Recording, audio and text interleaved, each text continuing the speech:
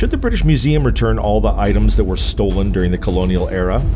Would this mean the end of history museums as we know them?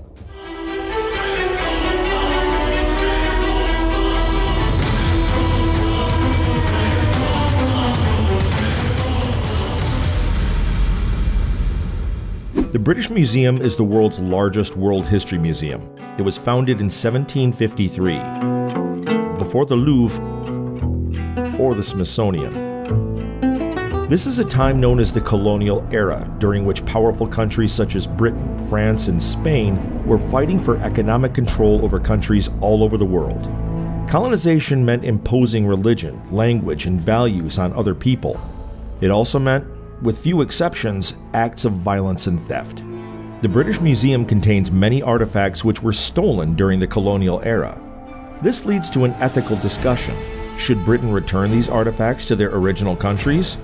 Would this set a precedent for other museums?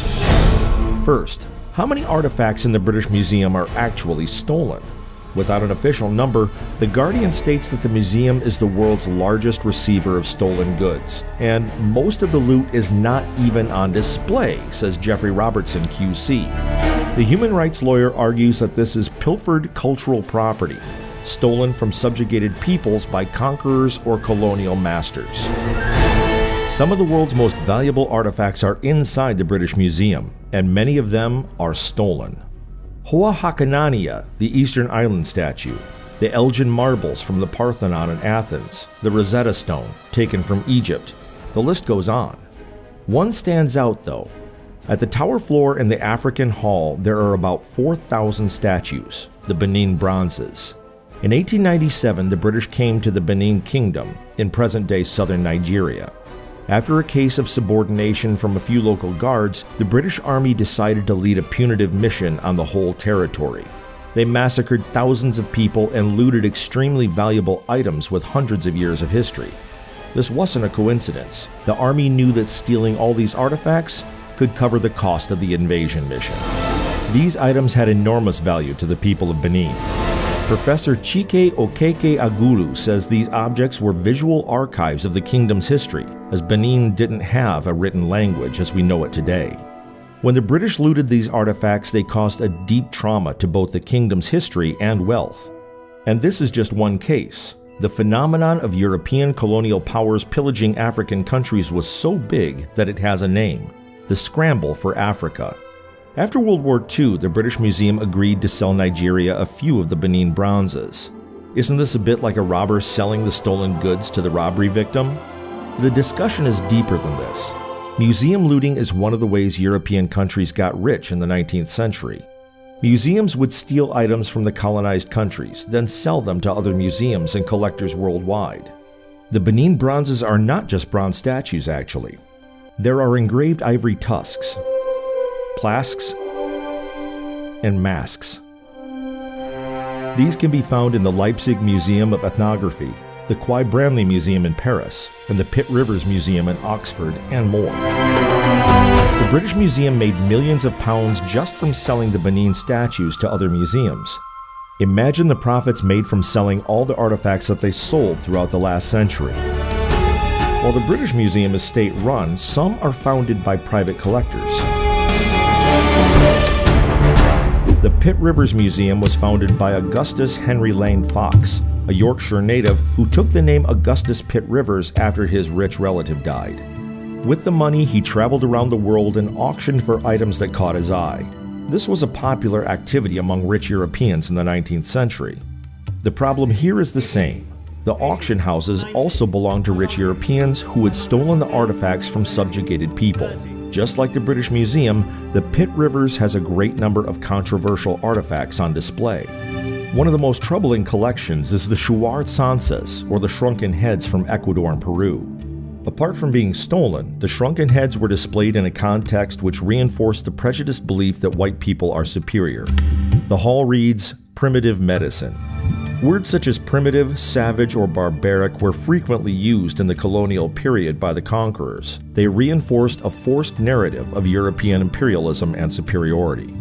Today we live in the post-colonial era, and countries all over the world are requesting that their artifacts, along with these words, be removed from European and American museums. That is why in 2020 the Pitt Rivers Museum removed the shrunken heads from display. The former display now shows a text about the ethical code behind this move. This is one of the many moves that museums and collectors are now making. Berlin is currently negotiating the return of the Benin bronzes to Nigeria. Their museums currently hold 440 statues from the Kingdom of Benin, just over a tenth of those held by the British Museum. As part of the agreement between Berlin and Nigeria, Germany will help with archaeological excavations in the region, train Nigerian museum employees, and help build a museum in Benin for the newly returned artifacts. This ethical decision is probably one of the many to come, but the British Museum doesn't yield. Victor Ehikamanor, a Nigerian artist, spoke about the situation. If Germany follows through with these plans, then any European country that holds on to Benin bronzes no longer has a moral ground to stand on. The time has come for the British Museum to finally join in this debate. The current situation is a bit like a thief that has stolen your watch and sold it to a pawn shop, but the pawn shop is refusing to hand it over to the police. It makes no sense. Although the British Museum seems to acknowledge the disasters caused by Imperial Britain, it also refuses to restitute the artifacts. In 2000, the British Museum even denied an official request from the Benin royal family to return the Benin bronzes. In July 2020, the British Museum said, "We don't restitute, but we are absolutely committed to lending as widely as possible, including to Nigeria." The museum's foundational value resides in its breadth, scale, complexity, and unity, and as such, is a true library of the world. Is this the ultimate argument that the British Museum will use to get out of returning the stolen items? Is the real reason a fear of other countries asking for their artifacts back? If the museum restitutes all sculptures to Nigeria, then what if Egypt, Greece, and India all send a request too? Will the British Museum have anything left to display? The German broadcaster Deutsche Welle has expressed this worry too.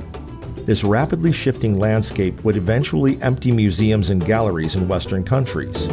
But the returning of stolen artifacts to their original lands is more than an ethical gesture. For many of the oppressed people who suffered the losses, this gesture has restorative qualities. In the New York Times, Chip Caldwell writes that Native Americans are in a state of constant mourning. Stolen artifacts and ancestor skeletons are still a big trauma for indigenous peoples in the United States.